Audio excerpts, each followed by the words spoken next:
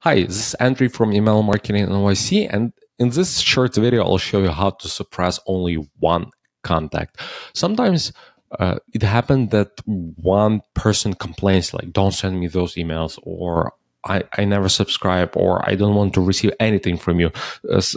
Some people know how to unsubscribe. They scroll down and unsubscribe, but there's some cases, and you probably know about this, when you receive like nasty email and like, remove me from this list, or like, you're a jerk, never send me that email again. So how to deal with those kind of people?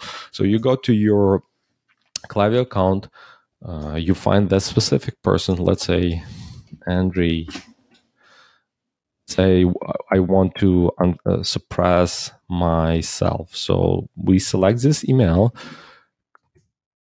we copy, we click on profiles, we click suppress profiles, and we click add email address.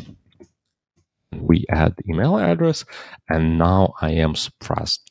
So next time, even you send me email, Klaviyo will filter me out, and I will never, Klaviyo will never send me email. However, since I'm suppressed, all data associated with me will be stored in Klaviyo account, so you can use it for future reference. Let's say, as you can see, there's like a bunch of different information that you can use. So this is how you suppress one contact in Klaviyo. Please let me know if you have any additional questions about this, and also please subscribe to this YouTube channel, because we release daily video about tricks and tips how to use or how to improve your Klaviyo skills. Thank you.